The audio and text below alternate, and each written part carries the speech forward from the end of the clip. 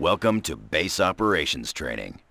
During this exercise, we will cover base construction, how to capture territory, and how to build defenses. Our headquarters is located in this farmhouse. The HQ is your most crucial structure. With it, you call in reinforcements and off-map support. First, let's deploy an engineer squad. To do this requires resources. As you can see on your taskbar, you have no resources. For training purposes, we'll give you enough resources to get started, but normally you earn resources by capturing territory sectors. We'll explore this later.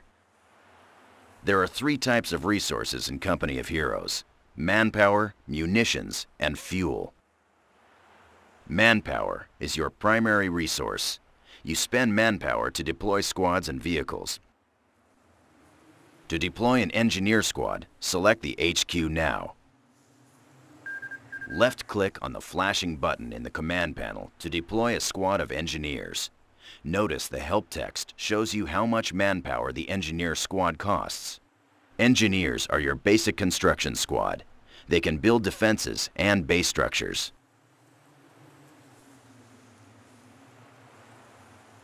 Your engineers are ready for duty. Let's begin construction of a barracks. First, select your engineers. Left-click the flashing button to access your base building options. To build a barracks, left-click the flashing button and then left-click at the indicated location to order your engineers to begin construction. Base structures can only be built near the HQ and on open ground. If the build preview turns red, you cannot build at that location.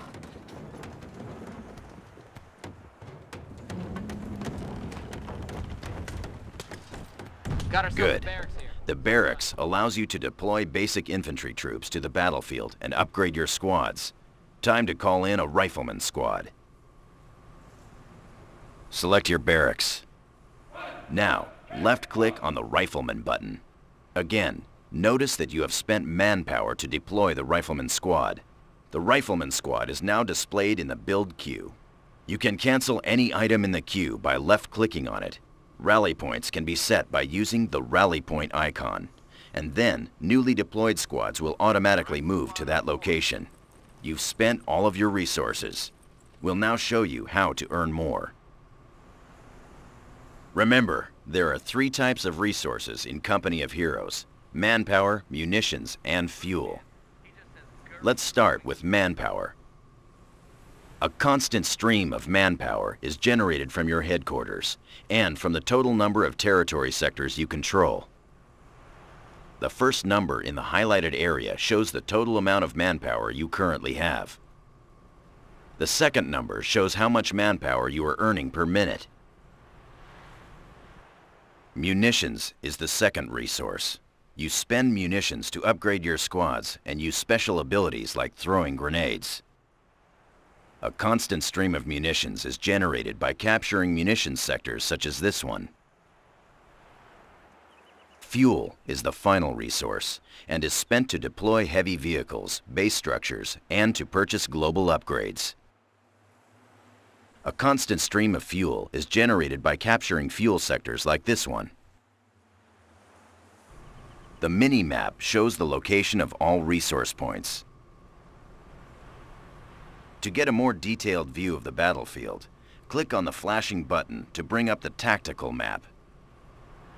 This is the tactical map. The battlefield is divided up into a number of territory sectors.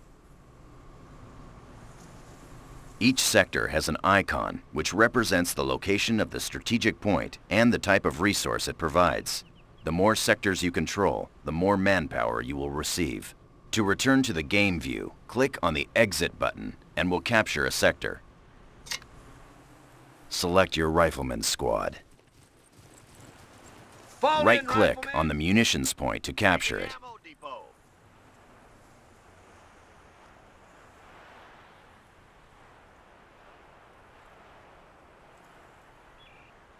Right-click on the munitions point. Good. You've captured the point, and now you control the territory sector.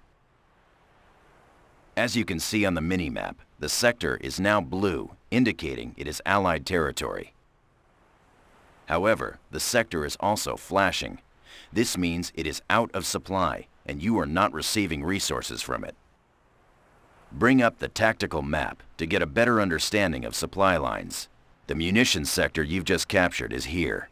As you can see, it's not connected to your HQ sector here. This means it is out of supply. Out of supply territories do not generate any resources. To bring the munitions sector into supply, you need to capture this connecting sector. Double-click on the strategic point symbol to zoom in on that location. Sometimes the enemy will be defending strategic points. Eliminate the enemy, then capture the strategic point.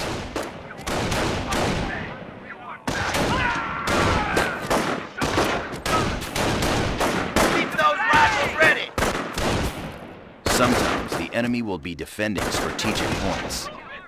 Eliminate the enemy, then capture the strategic point.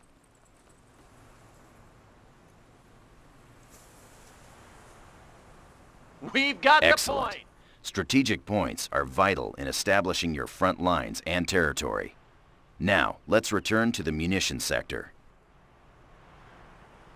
The munitions sector is now in supply and generating a constant stream of resources. The resources a sector generates is indicated on its icon. Notice this matches your current munitions rate on the taskbar. Now, we need to secure the munitions sector to increase your munitions intake and make it harder for the enemy to capture. Now click on the flashing Field Defenses button on the command panel. Left-click on the Observation Post button, and then left-click on the munitions point. They said the Army would be an easy paycheck. Damn assholes.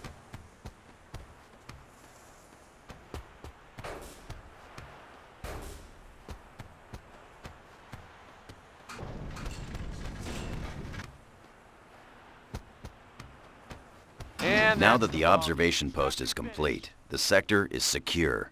Notice that your munitions rate has increased.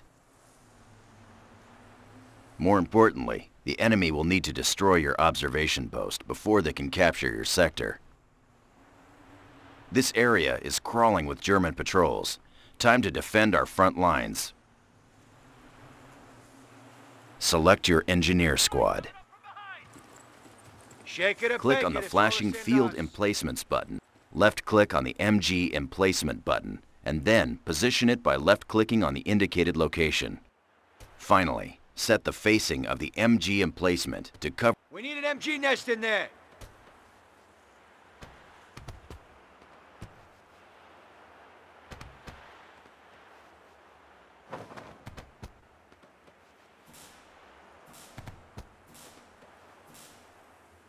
That's it. Excellent. Construction finished. Enemy incoming. The MG emplacement will automatically engage. Fantastic. The MG emplacement is suppressing the enemy troops. They're retreating.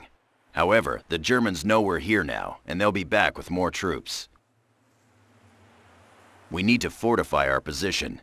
In Company of Heroes, you can garrison local buildings which provide excellent cover for squads during combat.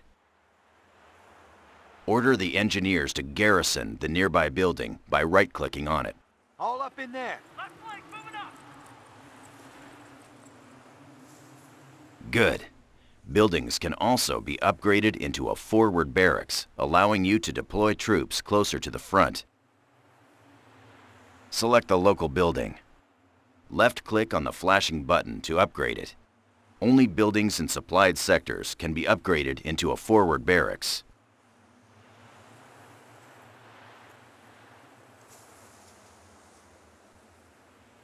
Now you can deploy infantry squads from this building in exactly the same way you do from a barracks. Now deploy a rifleman squad from your forward barracks.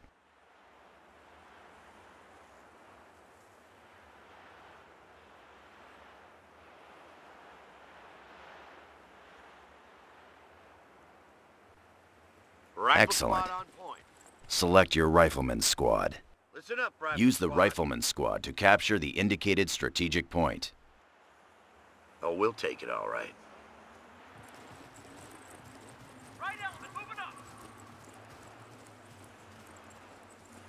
Use the Rifleman Squad to capture the indicated strategic point.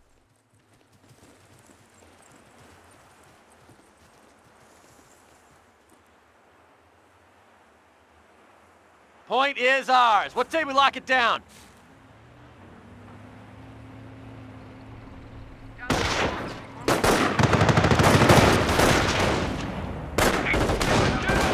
The flashing yellow indicators above your squad shows that they are being suppressed.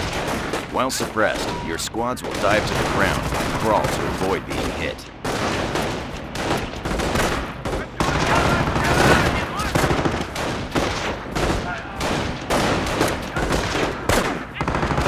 The flashing red indicator shows your squad is now pinned.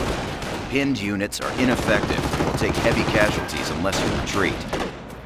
Left-click the flashing retreat button on the taskbar. Retreat will break any suppression or pinning effects on your squads and give them a defensive bonus.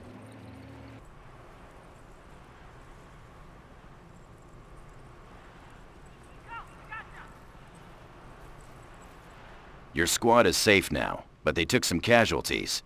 You can reinforce squad members one member at a time. Select your Rifleman Squad. Click the flashing button to reinforce your squad back up to full strength. Squads can only reinforce if they are near a base structure, a forward barracks, or a half-track. Notice you have earned experience. You gain experience by capturing territory, building structures, and fighting the enemy. Once you've gained enough experience, you're rewarded with a command point. You can use command points to unlock special abilities. To do this, left-click on the flashing Company Commander button. There are 3 companies you can choose: Infantry, Airborne, and Armor. Each has its own special abilities and unique units. For training, we'll choose the Infantry Company. However, during the game, you'll be able to pick the company that best fits your playstyle. Click on the Infantry Company icon to select it. Then, click the Accept button to confirm. Here are the special abilities available to you as an Infantry Company Commander. The Defensive Operations ability allows your riflemen to build defenses. Click on the Defensive Operations button. Then, click the Accept button to confirm your choice. The Germans will be counterattacking. We need to defend this area with sandbags. Select your Rifleman Squad. Left-click on the Build Field Defenses menu and select the Sandbags option. Left-click at the indicated location to start the wall. Now drag the mouse to the final location and left-click to order your riflemen to build the sandbags. Good. Your riflemen are now building the wall section by section. Sandbags provide heavy cover. You can move infantry behind this wall to give them cover against incoming fire.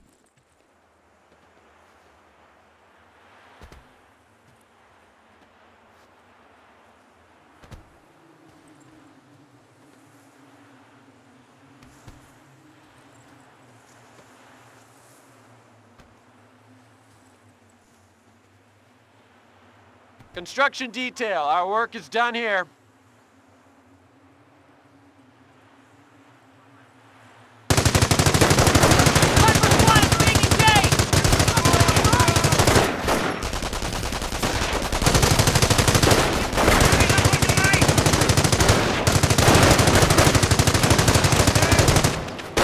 Enemy unit down. Earn more command points. Left-click on the Company Commander button. Left-click on the flashing button to unlock a debit. Use the Artillery Strike ability to defeat the German attack. Okay, take cover.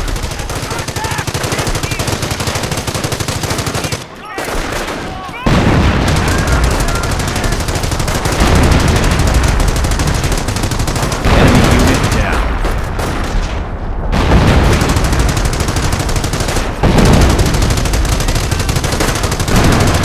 Stand down. Section is clear. Well done. During training, we covered how to establish your base, call in additional troops, capture territory, defend your front lines, and use company commander abilities to defeat the enemy. This completes base operations.